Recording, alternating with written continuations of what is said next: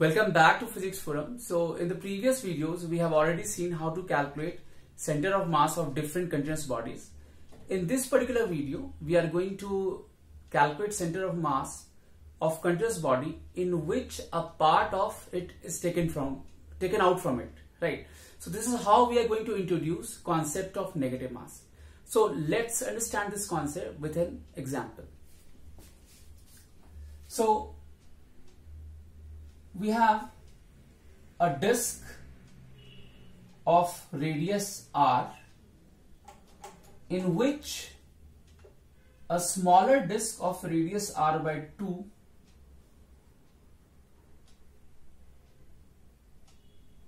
has been taken out from it, right? So this disk of r by 2 has been taken out from this entire disk. So in that case, where will be the center of mass of this remaining disk that is created after removing this part, right? So first we define our axis. So this is my x-axis, this is my y-axis. Now this system is equivalent to two systems. This system is equivalent to two systems. This entire disk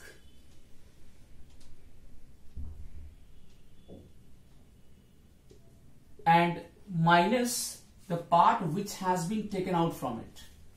So this part has been taken out from it.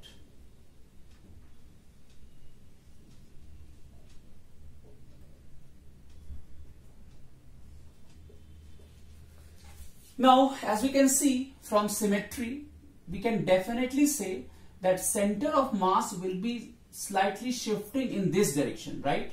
Had it been a complete disk, its center of mass would have been lying exactly at its geometrical center.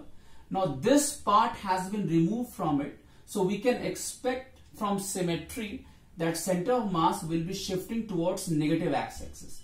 This cannot shift along y-axis because this part is symmetrical with respect to x-axis on both sides, right? So center of mass cannot be shifting along y-axis. It will only shift along x-axis, and that too in negative x-axis, right?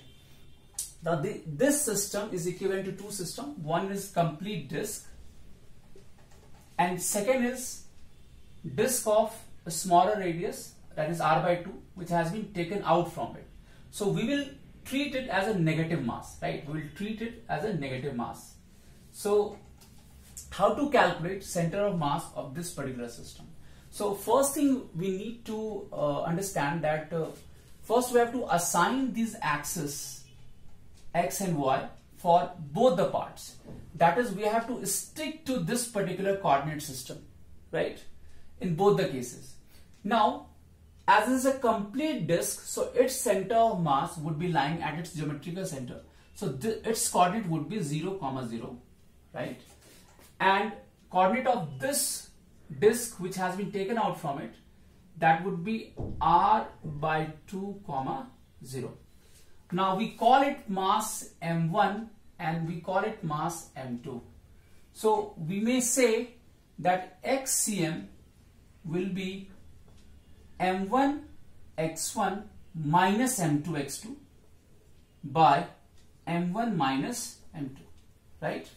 This can be written as this. Here we have used negative sign because this part has been taken out from it, so this will be treated as negative mass, right? So what we have done, we have converted this entire disk into a particle system. We can assume that its center of mass would be lying here and its center of mass would be lying here. So basically we have two coordinate system, two particle masses.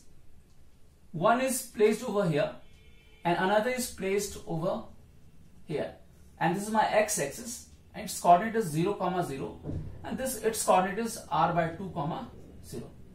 So this entire continuous body has been converted into two discrete systems having coordinates 0, 0 and r by 2, 0, right? We can definitely calculate center of mass of this discrete system. We know how to calculate it. There we used to take m1 x1 plus m2 x2, but as this mass has been taken out from it, so that would be treated as negative mass. So this would be m1 x1 minus m2 x2 by m1 minus m2. Now as this is a uniform disk, so m1 can be written as sigma a1 x1 minus sigma A2 x2. Sigma is surface mass density into area, and sigma A1 minus sigma A2. So in that case, this comes to be A1 x1 minus A2 x2 by A1 minus A2.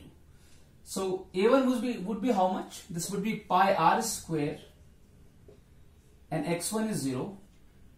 A2 is pi r by 2 whole square into r by 2, right?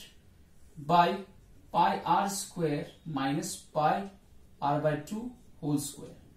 So this comes to be, this is minus pi r cube by 8 divided by, this would be 3 pi r square by 4. So this comes to be minus r by 6.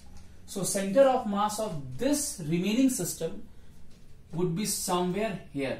That is at a coordinate of minus r by 6 comma 0. So this is how we use concept of negative mass in calculation of continuous body in which a part of it is taken out from it, right?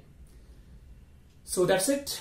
That's all for this video. I hope you like my video. If you like my video, subscribe to my channel and hit the bell icon. Thank you for watching. Thank you so much.